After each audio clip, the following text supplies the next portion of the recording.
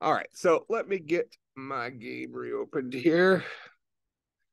So here's Unity. Remember last time we updated our external tools so it'll open up the real Visual Studio for editing code.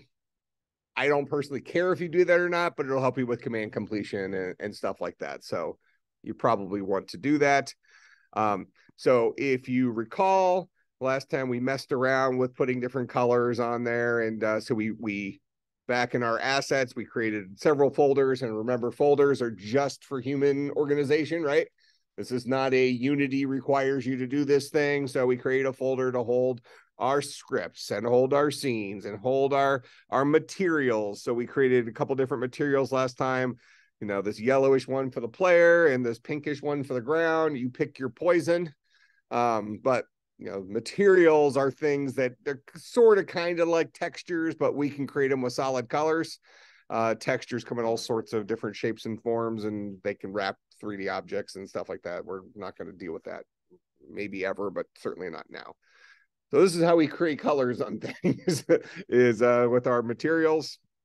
Then we went ahead and we said, hey, we want to make our player move. So if I click on player here, we're going down the rabbit hole because I've actually never done their player input thing before, but it looks like it's a message sending type thing. So I'll talk about it as we get to it. So it kind of seems clear to me how it's going to work.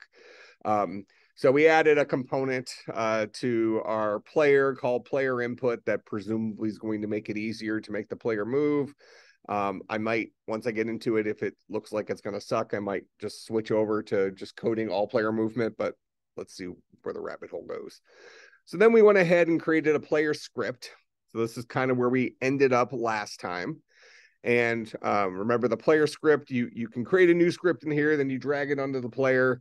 And if you remember, they had in the video, they had you add a component, new C# script, yada, yada, yada. Then it showed up in your generic assets folder. Then you had to drag it into your scripts folder for organization, whatever. I usually will create scripts inside of this generic folder first or inside of the scripts folder first. Even though in this case, what we're coding right now is our the logic for our player. If you think about, I think I probably used the example last class when we start making our monsters dance around and stuff like that, we're probably going to have all the monsters play by the same script, right?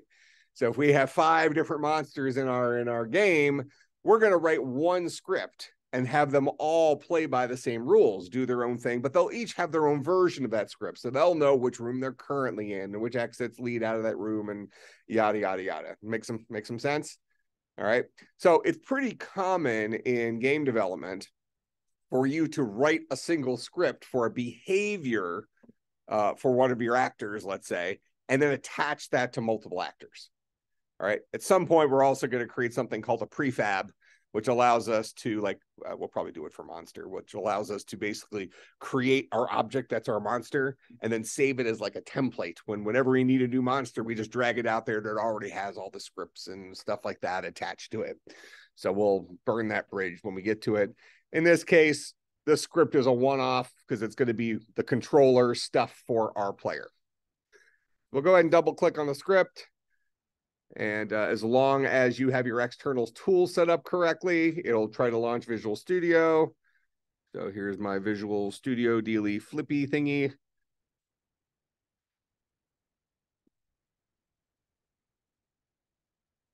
I think you're going to get updates to Visual Studio all the time too, at least on the Mac. I just updated it yesterday, I think. And now it seems like there's another update, probably to fix what they broke in the current update. That's the way it goes. All right. So if you remember from last time, start is kind of, so this idea of a mono behavior. So player controller, this is C# code. He extends mono behavior. So this is inheritance. Okay. Just instead of the word extend, you put the little colon there. All right. So this idea of a mono behavior, that is the core of all things that follow the game, the heartbeat of our game. And that is through this update method. So anything that you want to have happen every single time you either have a new frame or 60 frames a second, something like that, it must be a mono behavior. He gets all the stuff that gets managed by the rest of the game engine. All right. The start function gets called exactly one time before the very first frame. So this is like your setup deal. Now, we are going to be bringing our Java objects into this. So kind of where we're going to ultimately go here is we're going to have this visual version of our game. Okay, so we're going to put an interface into the game. That's what Unity is going to let us do. And the things dancing around are going to be, playing by the stuff we're learning about right now. But we're also going to have the same objects that we created before that's going to kind of keep track of the current state of the dungeon under the hood. So it's almost like somebody, it's like, oh, that monster moved from there to there. Okay, let me update my little map behind the scenes, right? So we're going to be keeping track programmatically of all the stuff that's actually happening and then showing you that stuff on the screen. And then so this is something called MVC, Model View Controller, where we have our visual, and that's the view. And then we have our code behind it, that's the controller. Okay, but in this case, we also have the model, which is our data. So we will have a room object like we did before. That's our model. We will have our visual, our room view, the interface for what a room looks like. And then we'll have our scripts that govern that room. Those will be the controllers for the room. All right. So all three of those guys will be talking to each other to make sure what we see on the screen is being kept track of behind the scenes so we can programmatically figure out where dudes are. And that's important because what we don't want to get into, not that you can't do it, but if we kind of think about old school game programming, what we don't want to get into is we don't want to have a whole bunch of stuff that's bound by like coordinates where we're saying, okay, is this monster's current location on the screen inside the bounds of this square that represents this particular room, or is it inside the bounds of this square, which represents this current room? And then all of a sudden we decide, oh, well, let's make our rooms a little bit bigger, a little bit smaller. Let's change the orientation of our map. Now things are not nearly as generic as they should be, and we have a very proprietary type map situation. All right, so we want to leverage our programming knowledge to do this, and we'll see this by examples as we go through it. All right, so the start menu or start function gets called one time. That's your setup for the controller associated with this player. And then update gets called for every single frame. Last time we mentioned that there's a version of update called fixed update that limits this to 60 frames per second. So if you want to kind of create an even playing field, regardless of how good somebody's graphics card is, it'll be a maximum number of updates at 60 times per second instead of, hey, if you have the $2,000 graphics card, you're getting 600 updates a second or something like that. All right. For us, this really isn't going to matter, but just something to kind of keep in mind that. And the important aspect is anything we put inside of update, this code will run every single frame. So if you have a graphics card that's driving 100 frames a second, this code will get called 100 times per second. So you need to make sure whatever you're doing in here doesn't take very long. Make sense? You can't do like a, download a 1 gigabyte file 100 times every second. You're gonna overload the number of threads in your system real quick. Your game's gonna get stupid sluggish, and then you could still sell it as a money grab under EA Sports. All right, so okie dokie. So questions about the base setup. All mono behaviors get this 1-2 punch. They have some other stuff in there too, but this is our starting point for 1-2 punch. All right, get everything set up one time. What do you want me to do every single time the frame updates? Okie dokie. All right, so now let's go and see how we make our dude move using this newfangled player movement dealy flippy thingy majiggy. All right, so did we already add the rigid body? All right, well, at least I talked about it last time because I showed it falling through. So here's our player. Our player has a rigid body associated with it. This rigid body you can give it a mass, whether or not you want it to have gravity be associated with it, things like that. This is how we give the physicality of objects is through a rigid body. Okay. So we went ahead and added that to our sphere because what we want to be able to do is we want physics to be able to operate on this guy. All right, one way or another, I'll have to see how our player input thing works, but one way or another, we're going to be shoving that ball in different directions to make it move. Okay. So you're saying we already did that one? We already did that one. Do we already add the input component? Player input. Added the input component. Nailed it. Create the new script. Did that. Write the on move function declaration. Okay, so let's see what this guy says to do. My guess is they're going to use message passing based on what I saw from here, and I'll give you some context on that. Oh, hold on a second. Need to make sure I'm sharing my screen.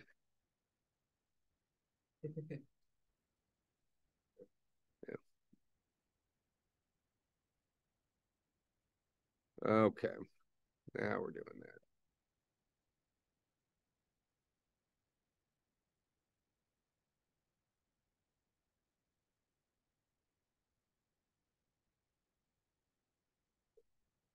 Okay, let's get started with your first script. You'll see that there is some code already there. This is a template to make it easier to get started writing Unity scripts. A function is a way to group code under one name.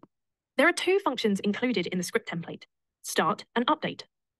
You can use the function name as a shorthand or call the function instead of writing the same code every time. The code in start is called when your game starts, and the code in update is called once per frame of your game. You won't actually need the update function in this script, so remove that code for now. Before you begin writing code, let's think for a moment. Okay, now consider what that ultimately means. When we remove the update, you still are getting an update function that does nothing. Just like how threads in Java worked, where if you don't override the run method, they just do nothing, right? So it's still behind the scenes. Perhaps the way the script building works, because it actually runs C# as let's call it half compiled. It actually uses as a scripting language, which is more like an interpreted language when it's using it inside of Python for us, or inside of Unity when we're running it like this, and not until we actually build our executable does it, let's call it, pick up some speed by compiling it. But maybe it's doing some kind of optimization behind the scenes where if you remove update, it's not going to try to call the empty update method 100 times a second, by my example, even though it's doing nothing. Trying to do something 100 times a second doesn't seem to be overly efficient. What do you need to do with the script? The script needs to check every frame for player input and then apply that to the player game object every frame as movement. Where will it check for the movement? The input system has a method you can use to get the data from this input. Where will it apply the movement? There are two things you can use to apply this: update and fixed update. Update is called before rendering a frame, and this is where most of your code will go. Fixed update, on the other hand, is called just before performing any physics calculations, and this is where your physics code will go. You will be moving the ball by applying forces to its rigid body. This is physics. So you will put this part of the code in fixed update. Okay, let's get started. Because you are using the input system, you need to add its namespace to the script. Namespaces are a collection of classes and other data types which can be imported at the start of your scripts. There are already 3 namespaces used in the template: system.collections, system.collections.generic, and Unity Engine. There are lots of different namespaces. The additional one you need for this script is the input system namespace. Add a new line below the first 3 namespaces. Write using Unity Engine .input system semicolon. All right, let's keep up with that. So we go into our script here. We're adding another namespace here. Namespaces are kind of like packages in Java, even though when we learned Java, we just pretended like everything was part of the default package. So this is using Unity Engine .input system. That guy? All right. So just see how it did command completion stuff there. That's why you want to use it. That's why you want to use this guy, so you don't have to type it. It's possible, like I said, VS Code will you can get it connected to do it, but does anybody use VS Code for this and does it work? Yeah, they don't have VS for Linux. You can run it in Wine. Yeah, I also have Windows on the other. Oh, I see. All right. Is there another question? What's up? Is doing your input systems namespace, is that redundant with the Unity engine? Yeah. Oh, no. It's not. So he's asking, is this plus this, aren't they redundant of each other? My understanding, and we'll see if they fix this, but I think it only goes down one layer. It's not recursive. So when I say using Unity Engine, it gives us all of the top level stuff inside of Unity Engine. It doesn't give us sub namespaces within Unity Engine stuff. It doesn't follow the yellow brick road down. So if we need to use the input system, that namespace happens to live inside of Unity Engine. So we are adding an additional set of additional library to this this way. All right. Just like a C# thing, or no, I think that's probably a so if we were in for instance in Java, we might say import java.util. Now in Java, import java.util doesn't actually make any sense because util is a package. Now, inside of that package, we have sub packages. Now, if util had well, so you asked the question, is this just a C# thing? No, because it's still something that behaves like C#. And there's other languages that do this as well. But when I import java.util, it's not going to give me anything. But .star says, give me everything that lives inside of java.util. This guy right here is equivalent to this guy right here. As opposed to if there were a sub package inside of util, which there might be, I just don't know off the top of my head. But let's say there was a java.util.awt for abstract windowing toolkit. It's not in there, it's someplace else, but just making that up. Then you can say, I want to import java.util.awt.star, because just inputting java.util.star will not get you the stuff that also lives inside of sub packages. Because that would make, I mean, if that was the default behavior, your executables would become gigantic, right? Because really what you probably want to directly do if you want to be as efficient as possible, and we've seen this before in Java, import java.util.scanner, right? Only give me access to that one dude, right? Because that's the only guy I'm going to use, that kind of thing. Make sense? All right. All right, so now what we've done is we've given ourselves access to whatever magic tricks the input system is going to give us. And my gut feeling here is it's using message passing. Probably is there going to be some kind of callback function that we're going to put in here. We can even probably make a guess, like on input something, whatever. We'll see what it is.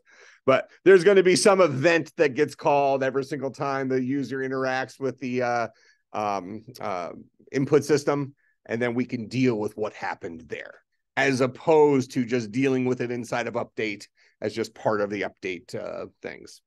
I guess it's maybe going to be the difference between your email being on push versus having your email check every minute or check 100 times a second in this version of things. When it's on push, whenever a new email comes, it gets pushed to your phone. So you only get email when it sends you new email, as opposed to checking constantly for, did he push a button? Did he push a button? Did he push a button? Did he push a button? Let's see if that pans out to what's actually going on in here. So we got our namespace.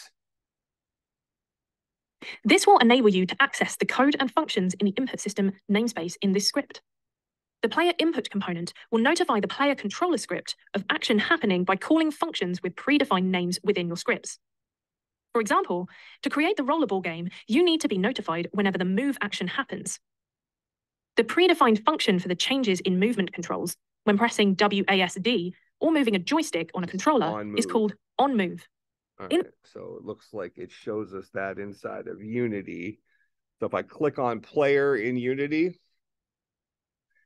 and I look at my player input thing here, it shows me this guy will send messages to this game object, and it's going to send all these different messages. So you can almost think of this like exception handling that we talked about in Java. Okay, where if something bad happens, or in this case, if something happens, doesn't have to be a bad thing, something gets called. Okay, so we get a message when a device was lost, when a device regained connection, when controls changed, whenever we move. I'm guessing that's the one we're probably going to use.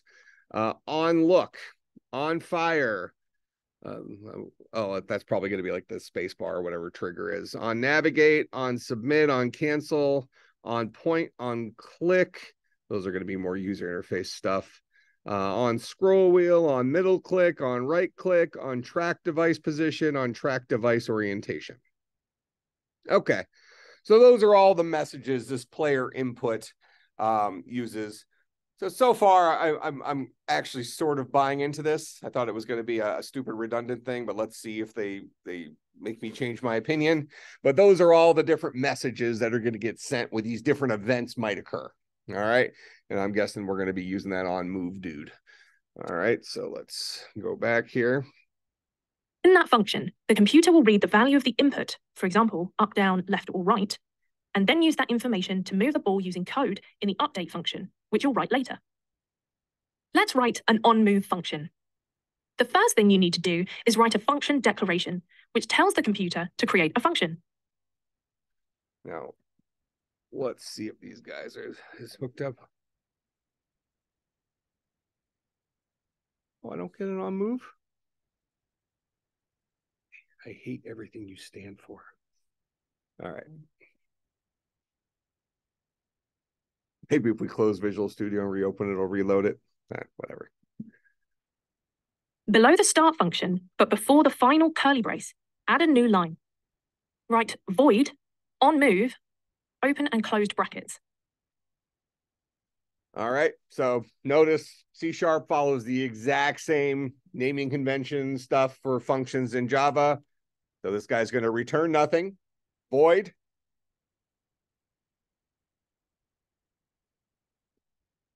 So you specifically make my life worse. Is that what we're talking about? All right, so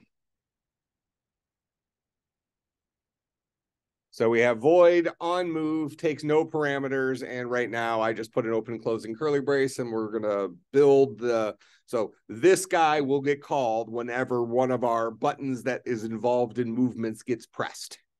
All right. So what we're doing here is very similar to what we did with threads when we wrote our own public void run functions. So we're overriding the default onMove function that does nothing with what we want to actually happen when an onMove thing happens. Void means that this function won't return any values. Next, add an open curly brace, leave a line, and then add a closed curly brace. The space inside the braces is called the function body, and this is where you add instructions for the computer to complete. These instructions are specifically for the function onMove. Each function has its own set of curly braces. Okay, what's next? The player input component will be sending data of type input value to your script.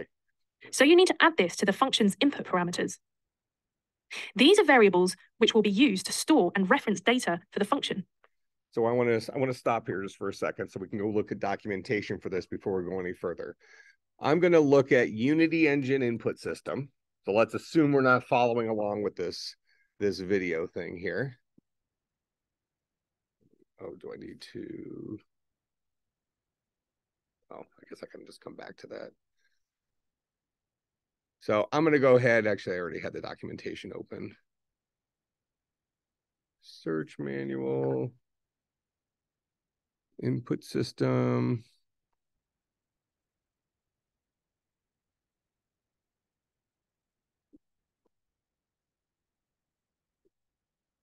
All right, so here's our input system. Let's see if this is the right guy.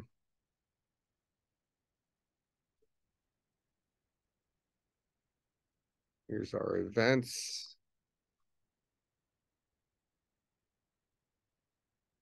So far, I don't like the way any of that's looking. Let's just do a Google search for that at the top level. Engine. Okay, here's our namespace for this guy. So we're going to go and find on move, right? Is that in here? We got to find that in a different place. Did you see it? Oh, there's the interfaces that are in here. We learned about interfaces. These are enumerated types. That's like inventing your own data types, but simple data types.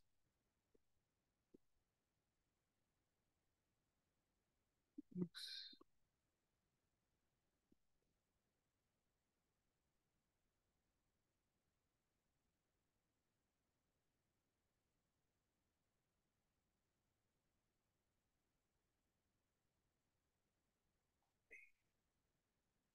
Let's do a search for on move here.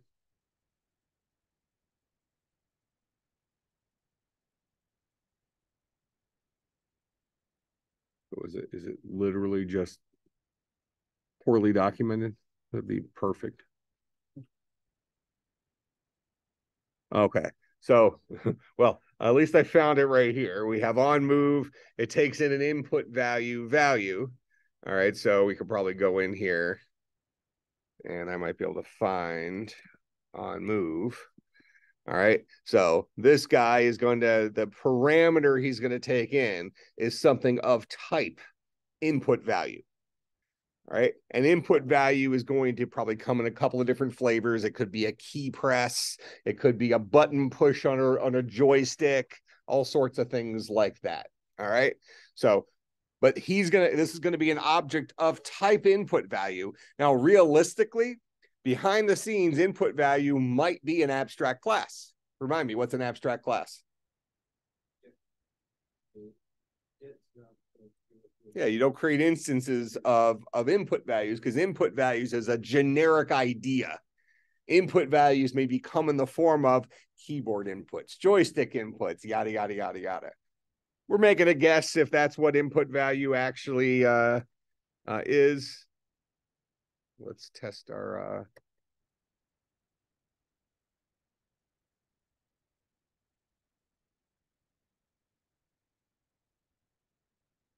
class input value.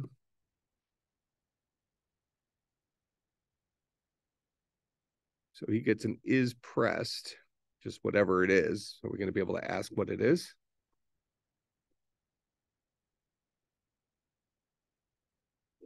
Well, yeah. So this is how we these are properties. So this is a getter and a setter. So we can get whether or not this guy was pressed.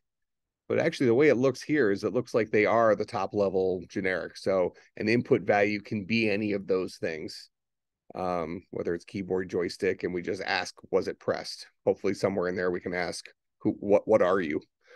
You know, what kind of dealio did you just bring to the table? All right, well, let's just keep cooking here. Inside the parentheses in your function call, add input value, movement value. Movement value is the name of the... All right, so we're going to, inside of on move, we're going to take in input value. Now, you can name your parameter here whatever you want. All right, this is no different than Java. I'm taking something in of type input value, but I'm going to just name mine MV for move value. Okay, just to purposely be different than the video, just to kind of drive that point home that whatever you name your parameter here is how you must use it inside of here. Identical to Java and every other language. Okay. The variable you will use within the function. Input value is the type of variable. Variables can have different data types, which means they store different types of data. The movement of the rollable sphere will be captured in two directions, up and down and left and right.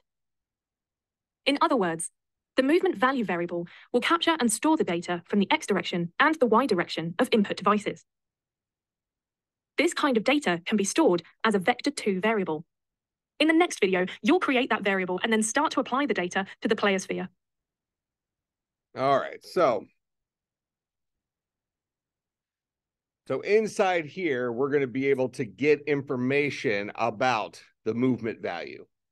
All right, it's possible we'll have to give it a component thing here. But what we're going to end up doing is inside of here, if they press up, we're going to do one thing. If they press down, we're going to do another thing. They press left, they press right, we're going to do other things. But no matter what it is, we're going to be operating on our player, but not the player generically. We're going to be operating on a specific component of our player. It's going to be the rigid body component of our player. All right, makes sense? Because that's the guy that physics can act on. Now, at this point, we know that this script, because we did it, is attached to our player game object, right? Our player game object has a whole bunch of stuff hanging on it as well. It has the script, it has a rigid body, all this other stuff.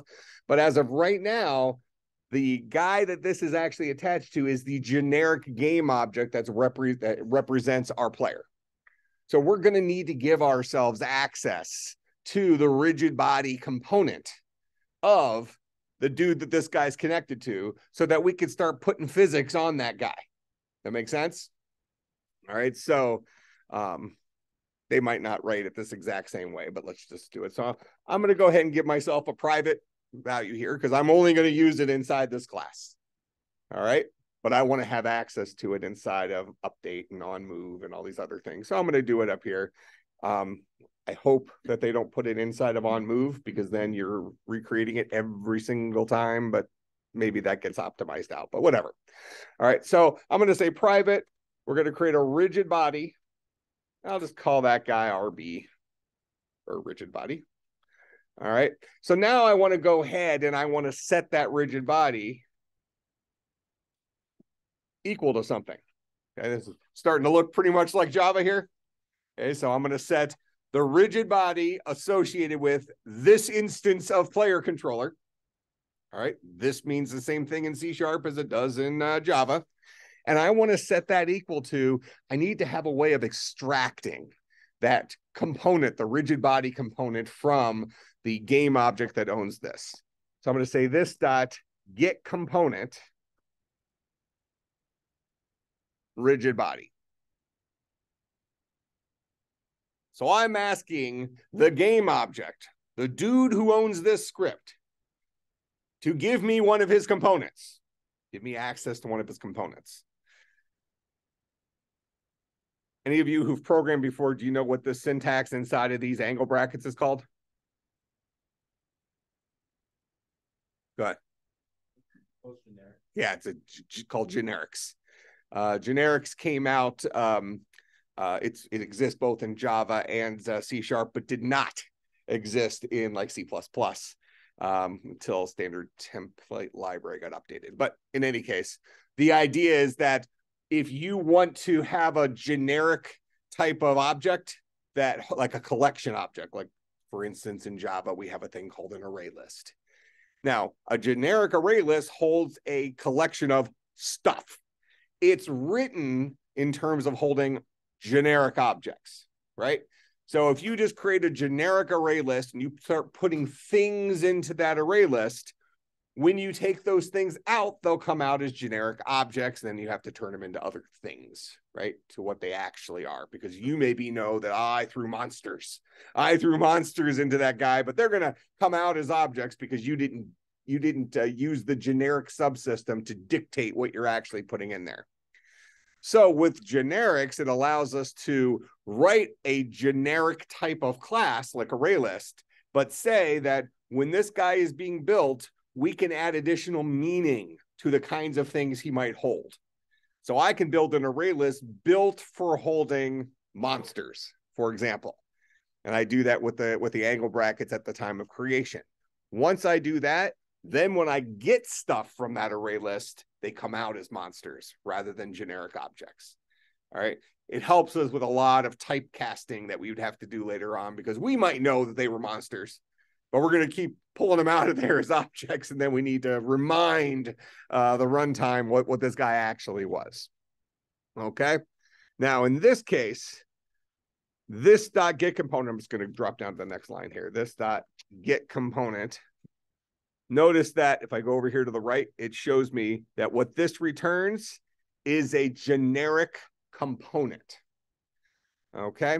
Now, I think I'm going to be okay here throwing that generic component into an object that is a rigid body. And then I'll be able to use him as a rigid body.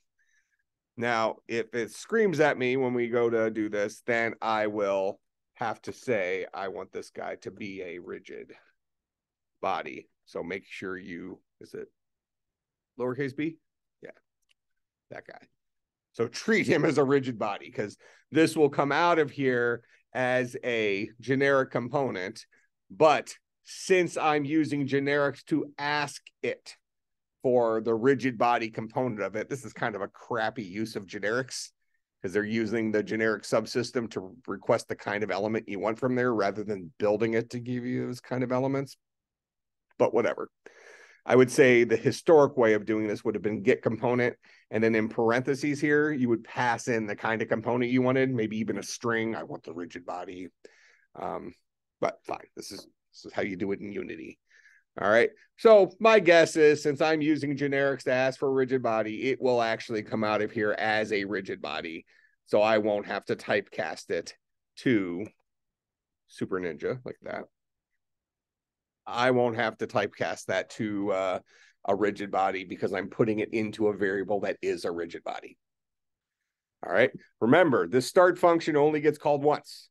So when this script first spins up, he's going to, and remember at the global level, so everything inside of this class player controller, we have access to this variable called RB, which is type rigid body. But I need to give that guy a value. So when this script first starts, I'm going to give him a value. What value? The value that is associated with the component, the rigid body component of the game object that this script is attached to. Make sense? So now that I have that inside of here, I have access to that rigid body. And I can start doing stuff to it, like, putting physical forces on it, setting its velocity, however they're deciding to do the movement here. But, I now have the rigid bodiness of this game object, so now I can do things physics-wise to it. Make some sense? All right, so let's go back here and let's see what she actually does.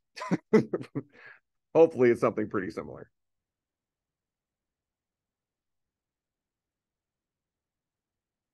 In the last video, you wrote a declaration for the onMove function. Next, let's use the method get to get movement input data from the sphere and store it as a vector2 variable.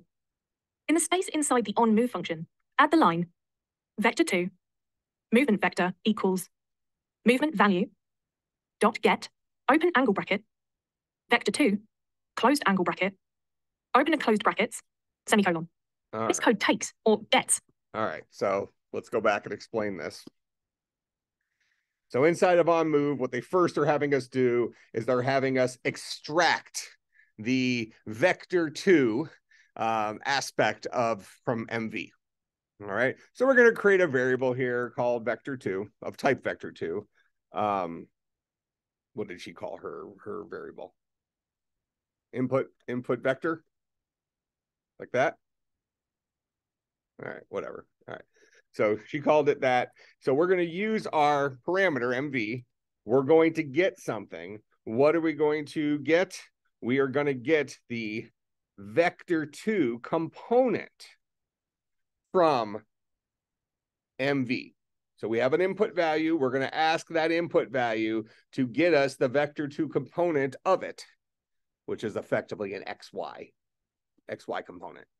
So vector2 sounds maybe scarier. We also have vector3s, which are XYZs, right?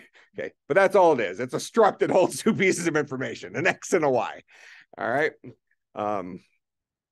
Actually, you technically don't have to hold an X and Y in a vector2. You can hold two whatevers in a generic vector2. Typically, they're used for holding X and Ys. All right, so now all I did is I created a local variable here that holds only the vector2 aspect of my input value. Let's see what we're going to do with that now. I just happen to have that information. All right. The vector2 data from the movement value and stores it in a vector2 variable you are creating called movement vector. The player game object uses a rigid body and interacts with a physics engine. Next, you need to use the variable you just created to add or apply forces to the rigid body and move the player game object in the scene. To do this, your player controller script will need to access the rigid body component and add force to the player game object. First, let's create a variable to hold the reference in the script. Above the start function, add the following code: private rigid body RB, semicolon. This will create a private variable of the type of rigid body and call that variable. He is copying me. I promise I didn't look at this. Or RB. This will hold a reference to the rigid body you need to access. The variable is private and not public because you don't need this variable to be accessible from the inspector or from other scripts right now. Next, inside the start function, write RB equals get component, open angle bracket. Oh, technically she's okay. This .rb is not necessary here since our scoping rules indicate there isn't a local variable here named RB, so it will find the rigid body up here, but I still like this .rb. We're not going to remove points. We're just going to let her know that. Rigid body, closed angle bracket, open and closed brackets, semicolon. This sets the value of the variable RB by getting a reference to the rigid body component attached to the player sphere game object. There is definitely a rigid body component attached to the game object because you added that component earlier. All of the code in the start function is called on the first frame that the script is active. This is often the very first frame of the game, so the player will be able to move the sphere straight away. Now you need to set up the fixed up. Now what she just said is actually important. That start gets called the very first frame of the game. So you will have that rigid body component before on move would get called. You'll have access to that value. All right. Because that is an important timing thing that you will sometimes run into where you might have something that happens ahead of, you might get an event that occurs that actually happens before you got the value of the thing you're going to do something with. So now all of a sudden you try to do it here, you get a weird null pointer exception or something. You're like, well, why? Because you didn't have access to that object because you're playing this weird timing game. All right. And that's actually very common in operating systems with multi-core and even multi-threading. When you have multi-core processors and you say, well, what things can happen at the same time? Well, things that don't have to do with each other, right? Because if you need the value of this guy before you can do anything over here, don't try to make them happen at the same time. That will be a problem, right? Okay. Can't shovel the snow till the snow's already fallen. Make sense? Although that would be kind of funny if there's just somebody out in their driveway, just sunny day. just scoping. All right. State function, so you can call add force on the rigid body stored in the variable RB. First, create a new function called fixed update below the start function, and just like that function, the type should be void. All right, so we'll go ahead and put in our fixed update. She dumped update earlier, that's fine, but you should be able to put in fixed update there. All right. So now that's the guy that gets called. I'm pretty sure, I mean, my knowledge on this might be a little dated, but I think it gets called one time up to 60 times a second, 60 frames a second. That's typically what fixed update's for, is to give an equal playing field across all people playing the game. Okay, so we got our fixed update. Because it will perform a task and not return. Yeah, so remember that this guy is going to get called 60 times per second. And we're going to do something with it here. And any values. And there should be no parameters in the parentheses. You'll learn more about the uses of the void type with function. So my guess is what's going to go on here is on move, we're going to be updating probably some variable that's going to deal with velocity or force up top here. And then every 60 times a second, we'll be applying whatever that force is to our rigid body. as opposed to applying the force to a rigid body inside of on move, which maybe I like better, but let's see how they go about it. Functions as you continue your programming learning journey. Remember to add a set of curly braces beneath the function declaration. This is where you'll add your code. Excellent. In the next video, you'll add force to the player game object's rigid body. All right. So we're ready to apply force. Good stopping point. So remind me, we're going to be applying force next class. Do remind me at the beginning of next class, though, I do want to spend a few minutes going over the exam. The exam will be during class time on Friday. It'll be on Blackboard. So you won't meet in person in class, but I'll expect you to take the exam during class. A few of you have told me that you are traveling or something like that. We'll make special arrangements, but take it during class if you can, so I don't have to do too many special things, but we'll make it work. All right. So in any case, we'll talk about that at the beginning of class on Wednesday. Somebody remind me, and I'll flip through the slides real quick and let you know kind of the things that I think are extra important versus the things that maybe aren't quite as important, but it'll only be Java stuff, nothing with Unity yet. Cool? Questions, comments, concerns, bribes? All right, I'll see everybody on Wednesday.